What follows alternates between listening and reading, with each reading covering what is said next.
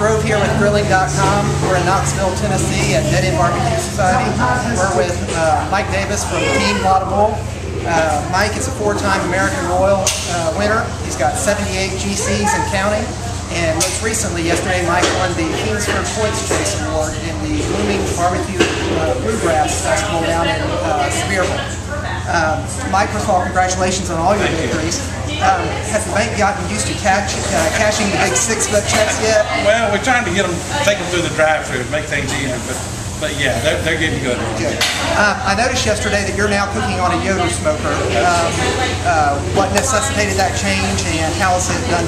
Well, we've been working with Yoder for a couple of years, trying to get a custom-built smoker, and that's exactly what they've done. They tailored it to my needs, for the way I cook, the type of fuel that I use, and the meat so that's the way Yoder works. I mean, if you need something that's custom-built to suit your needs, that's what they're there for. Right.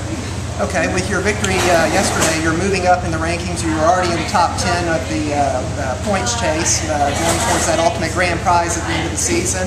Do you have any long-term strategy, or are you just going cook-off by cook-off? No, we're just going cook-off by cook-off. You know, we don't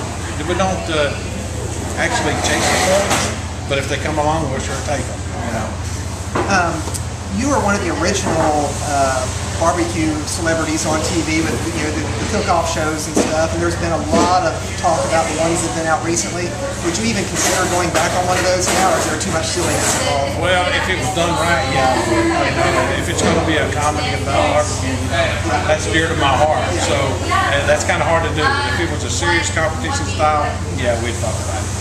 What's next for Lotta in the immediate future, and any long-term projects you got? Well, you know, right now we're just trying to get through the middle of the year. You know, we're off to North Augusta, South Carolina next week. Work our way back home and spend a couple of days with the grandsons. Then get there, you know, and turn around and hit it again.